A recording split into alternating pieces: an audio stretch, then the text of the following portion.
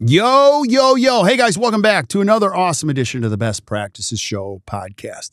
Have you ever thought to yourself, man, this whole corporate compliance thing, HIPAA thing, it's a little complex? Well, we've all thought that. Well, in today's podcast, we bring back Linda Harvey, who was a hero of ours in the COVID conference, and she helps us decode all of this in trouble-free dentistry, unpacking corporate compliance laws in this great industry. What you need to know today and coming down the pipeline. So make sure you guys listen up. I hope you enjoy it. We'll see you soon.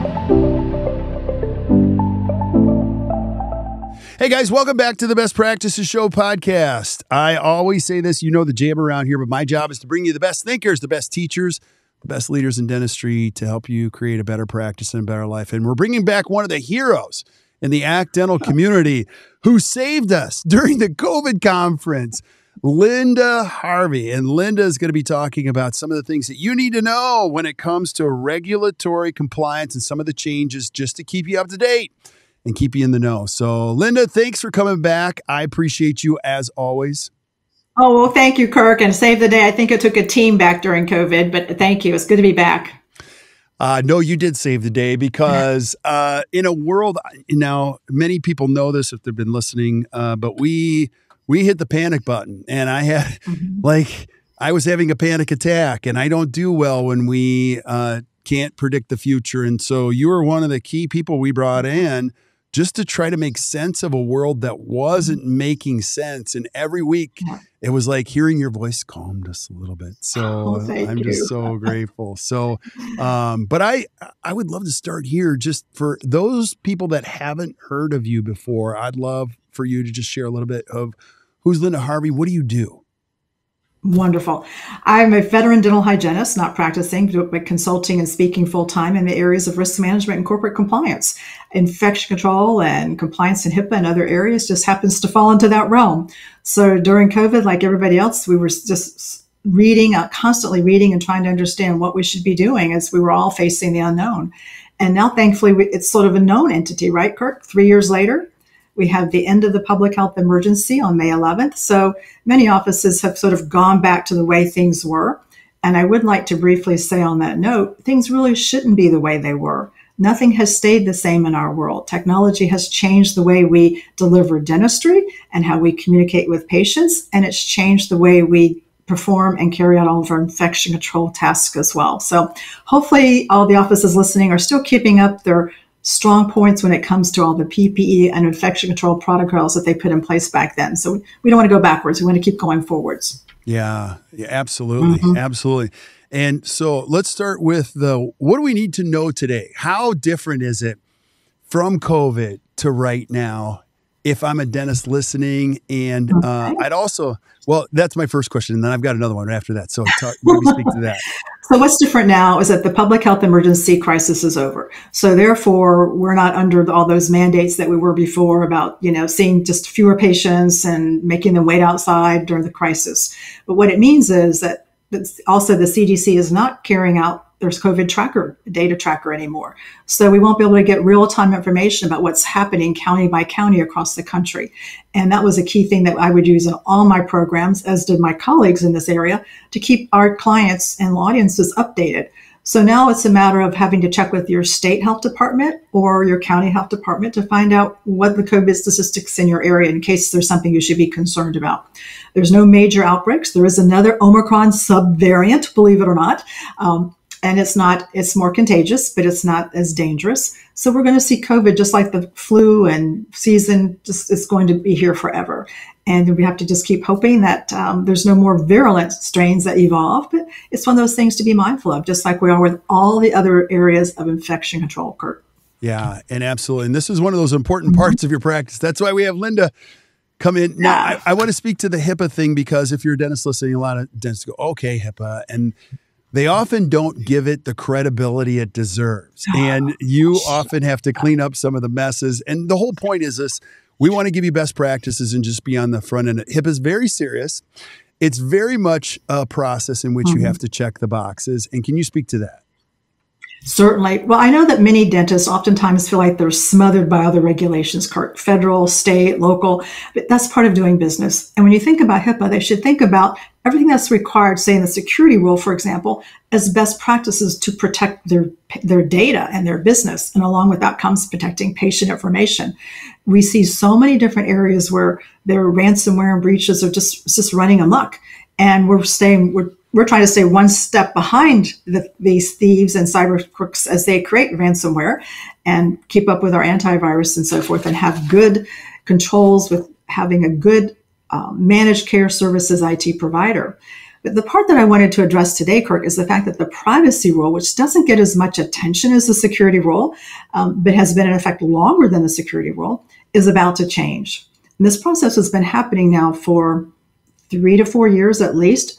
And we thought the new privacy rule updates were going to be published in March of this year, but they didn't come. So we're sort of all hanging on the cliff waiting for these changes, because there's going to be some expanded patient rights that we have to be mindful of. Yeah. So I'll go into a couple of those if you want, or we can talk about some timeline. That was my next question, was exactly that. What can we anticipate? Now, I know that you're not writing them, you're just helping us navigate them, but what can we anticipate? I know, don't shoot the messenger, right?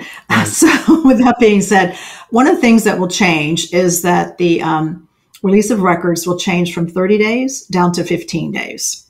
And currently under the federal law, you're allowed to have one extension. So there's a 30-day extension under the current HIPAA privacy rule.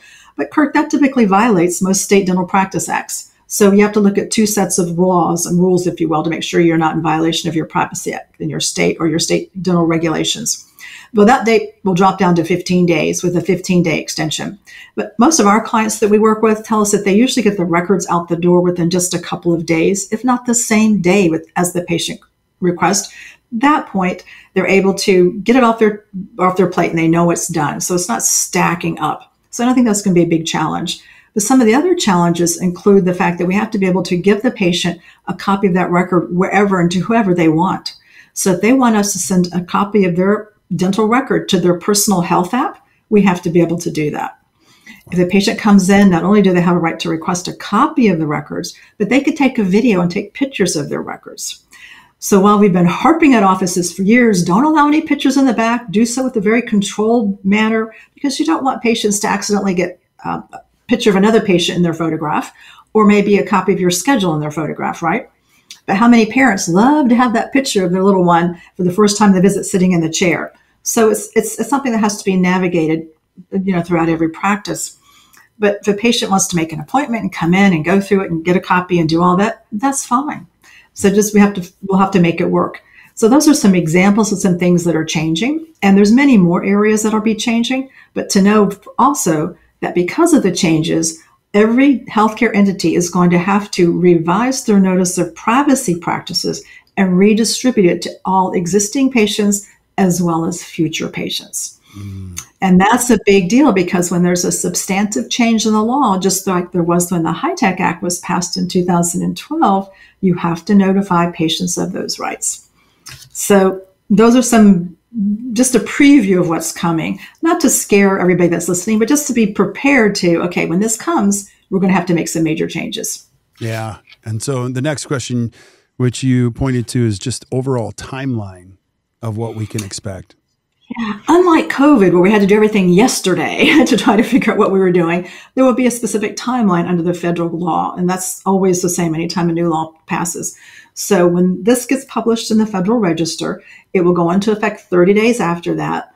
And then I believe it's a 6-month period of time before the enforcement date kicks in. So offices will have a good 6 or 7 months, Kirk, to update their policies and procedures, whether they're working with a compliance company, a compliance consultant, or maybe a healthcare attorney, whatever the case might be. They'll have a chance to get those updated and get everything implemented and be ready.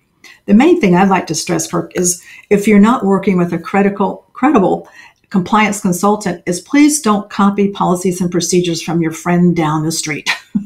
What? Because they may not. No, you cannot do that. I know. You're busted. You're so busted. No, dentists do that all the time. I'm like, what is this? And they'll use words like photocopy. First of all, that doesn't even exist anymore, but they will actually copy things straight from the internet. Don't do that. So why? No. Why? And then embarrassingly, they use these bad copies with their patient forms, and it gives them a terrible impression in front of these new patients when you have this nice, beautiful practice that you're all helping them to grow with the dental team. So it doesn't work too well. Absolutely. So a lot of changes in that regard. But I also want to share, Kirk, how there's been a lot of dental fines last year. Dentistry has been under the microscope and had some big fines levied by the Office of Civil Rights. And just to share a couple of those to give our listeners an idea, it's not that the Office of Civil Rights, who is the HIPAA enforcement agency, is targeting dentistry, if you will say. It's more that our patients are becoming savvy. And as a result, they're filing complaints with the Office of Civil Rights. And where there's merit, then thus follows the investigation. And after that, usually the fine and corrective action plan. So it's very complex. I'd like to go through some of those and we can Please. share if you don't mind. Yeah. So to start with, back in 2019, the Office of Civil Rights started a program called Right to Access Initiative. And this right to access was really focusing on the patient's rights to get access to their records within the required federal timeline. And so as complaints came in from patients and they got investigated by the OCR, there's been a lot of big fines in dental and across all of healthcare for not releasing them in a timely fashion. And here's a couple. One, for example, there's a corporate group in Georgia that got fined $80,000 because they wanted to charge the patient $170 for a copying fee. Slightly different topic, but same category, so to speak, within that release of records. And the Office of Civil Rights looks at that as being excessive, and they don't allow those types of fees. So they got fined $80,000. In Chicago, there was a dentist, didn't release the records within the required time frame as well, received a $30,000 fine. Nevada, same thing, release of records, not releasing records, I should say, in the required time frame. That office was fined $25,000. In Pennsylvania, a $30,000 fine to another dentist. And those are just a few of the situations. So can I tell you the backstory? I don't know the backstory of those, but I want to tell you the backstory of what they have to follow after the fact. Sure. A few minutes ago, I mentioned the corrective action plan, Kirk. So not only do you have to fork over this money within 30 days to the Office of Civil Rights, there's no payment plan for $30,000 and $80,000, but you also have to fall under what's called a corrective action plan, a CAP. And usually that lasts anywhere between a year or two. And there's a lot of stipulations put in place about what the office is going to do about having new policies, new procedures, training, dispersing the policies to their to their staff, all the different things they have to do. And also report back as if you're under, what's the word I want to say, when you're probation, when you're under probation. And so it's very similar to having a disciplinary action against your license with the dental board with this kind of corrective action plan. So it's very serious, and you've got OCR watching you for the next couple of years. Now, granted, unlike the DEA or maybe a state agency, they don't have the ability to shut down your practice, but they can still make life pretty difficult. So I bet you're interested about social media. I have some good stories there. Well, that was one of my questions on social media. Keep going on that. And I have a couple more questions I'll ask you. So tell us about social. Okay. Social is really, it's just a challenge for everybody. And it's such a gray area. What can we post? What can we not post? What can we say to respond to a patient who's thanking us for their care and saying that they're happy to be in our practice? Because when we say too much, now we're actually divulging they're a patient in the practice. And there's been a few times where healthcare providers, including dentists, have gotten in trouble for that. Right. So it's really a fine line. What's the etiquette of replying, and what's the etiquette of not divulging information? So I think the etiquette of replying has always just been to use that plain vanilla approach. Thank you for your kind remarks, or thank you. We love hearing those, wonderful comments or feedbacks, something sort of generic in nature, if you will. But what happened to these offices last year, actually there was 2 last year. And let's see, let me just look at my notes real quick here. 2 that I can remember last year and 1 from 2016. All these offices, what they had in common is they responded to a negative review. How many times, does the dentist and the staff look at a negative review and the hairs go up in the back of your neck? Mm-hmm. It's a very personal attack when someone is saying something negative about your practice, especially if their patient memory or their facts aren't correct. And then, so the office wants to take it upon themselves to correct the record, and they do so in a public forum, and it's sort of like airing your dirty laundry, Kirk. And when they do, then they end up getting fined and punished for doing so. So it's a difficult place to be, because sometimes that patient-provider relationship that you all work so hard, with the trust. I just saw your email about the trust email with patients and the provider, and that's gone. So nobody in the practice wants to call that patient and talk to them about the issue. Yeah. And try to resolve through, even if it's not a good resolution, at least get it offline. So one office, the one from 2016, was in Texas. They were only fined $10,000. But part of the news story that came out was the fact that they had no policies and procedures. They had no HIPAA privacy officer named, and they hadn't had training. So even in 2016, although the privacy rules have been in effect since 2003, Kirk, okay, they weren't compliant. Maybe the office is newer, so we can grant them that, but they weren't compliant. Then there was an office in North Carolina that did the same thing. This patient had posted an anonymous negative review, to which they responded and divulged the patient's name, parts of treatment, information about their insurance, and they were fined $50,000. Whoa. Yeah, pretty big chunk. But I've got even one that's going to top that, okay? Oh, no. This one comes from California. Now, we can't top the $50,000, but part of the corrective action plan was the fact that they had to go back all the way to 2014 and remove all their social media postings that had any patient information in it to the current date. Wow. So when I saw that, it made me think about how the fact that the OCR is stepping up their punitive portion and really making a difference, and they're making a statement about what's going on social media.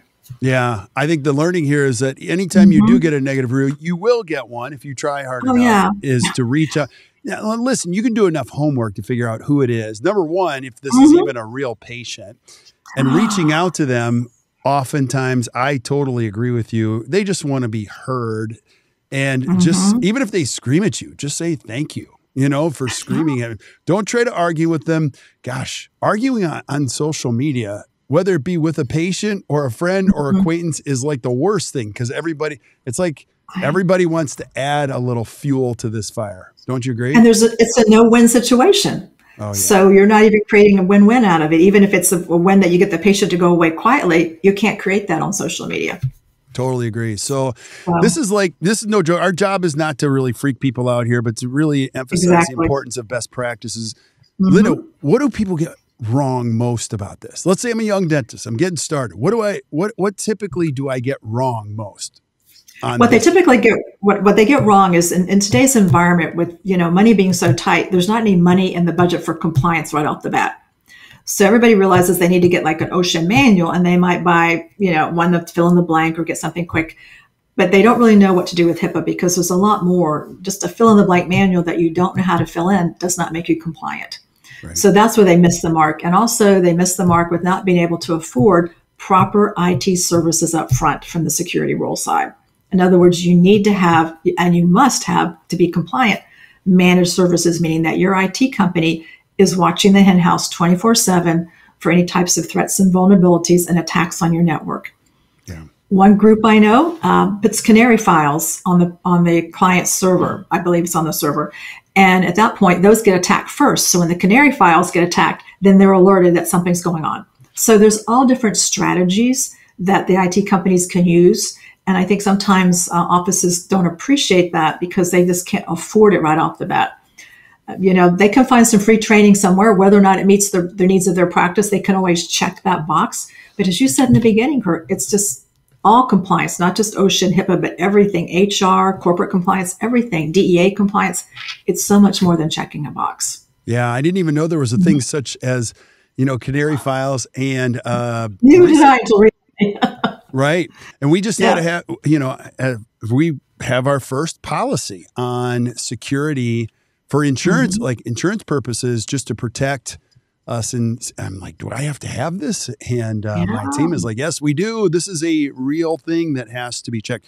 Now, I want to go back to the technology thing. There is a huge movement in dentistry around sharing information, whether it be in study clubs or membership clubs or other dentists with WhatsApp. I don't know anything about it. But everyone's like, oh, it's completely HIPAA compliant. I thought I'd ask you, what do we need to know about WhatsApp and being 100% HIPAA compliant? Is that true or not true? Well, when you talk about, you can have secure and you can be secure. You can have apps and so forth like WhatsApp, and even there's another one, I'm drawing a blank on the name of it right now, that is compliant from the security section. But are they going to sign a business associate agreement? That doesn't mean that they're HIPAA compliant. A true HIPAA compliant company follows the security rule to whatever degree that's required by business associates, and they sign a business associate agreement, and they provide training for their team about security and so forth. So while it's secure, yes, it's got a lot of security features to it. I would still be very careful about what you're putting in any of those apps related to patient information. Yeah. Because when you think, another thing that ended, Kurt, with the end of the public health emergency was using these non-compliant HIPAA apps and teledentistry programs for patient information. So this is where doctors will want to split hairs. You know, what if I just put the patient's initials? Can I just put the last name? Can I just put the first name? And as a consultant, I can't say yes or no. But I can say you should be using HIPAA compliant apps. Tiger Text is one that comes to my mind off the top of my head, and there's plenty of others. And then you know you're using a HIPAA compliant program. And sometimes some of the patient communication tools that we have now, these different software programs can provide that service for the office too. Yeah, that's really good to know. Something, look for something HIPAA compliant, and they promote the fact they're HIPAA compliant. Yeah, absolutely. I love it. I love it. Yeah. So this is so helpful. And I know we're going to be waiting to see what comes out here in the future. And we'll definitely have you back to navigate that. Sure. But any last thoughts you have on what we should be doing today with regulatory compliance? Any last thoughts that you have? A couple things, yes. One is building accountability into the office and the team, because with the turnovers that your clients and our clients are experiencing and the shortage of team members and hiring folks with no dental experience to come in, you need to build an accountability so your compliance efforts don't get lost. And I'm using a term now that I'm trademarking called compliance memory. Don't lose your compliance memory. So while we're talking about some specifics with HIPAA, you know, social media and release of records, yes, we can talk about those even all day long, but the bigger picture is put compliance and safety into your team meeting agendas. Spend 3 to 5 minutes there. Make sure that you are laying eyes on those waterline tests, on the sterilizer test. You're checking out what records requests do we have this past month.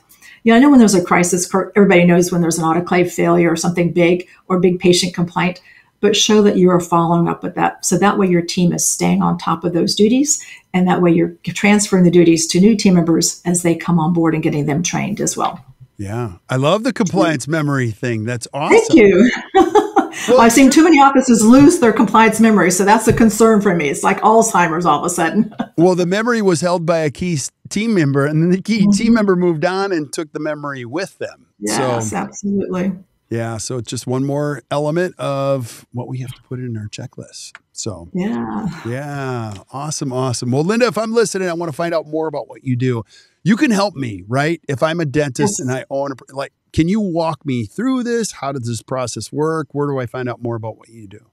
Sure. Well, Kirk, I'll have 2 different areas that folks can find out. One is our Dental Compliance Institute, dentalcomplianceinstitute.com, for train the trainer programs and membership programs for compliance assistance, mentoring, and help. A lot of offices already have their basic OSHA and HIPAA in place, so they may not be needing those services, and they might like some additional assistance for coaching when it comes to compliance. So that's a great place for them to be.